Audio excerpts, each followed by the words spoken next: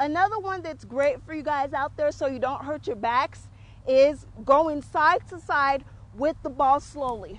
Pick it up, take it from one side, center, side, center. While you're doing this, look at my body. I'm not moving anything below my hips. Everything stays still.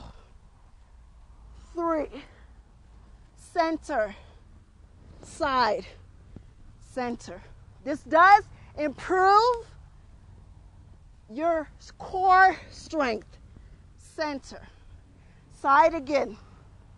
I don't want you to do too many of these, just enough to get a stretch in your stomach and your back. It's a good warm-up exercise for a lot of you athletes out there. So 1, 2, 3, 4. And what I want you guys to do is side, center, side. Make sure you're keeping everything at your hips and below still. That is the challenge of this workout.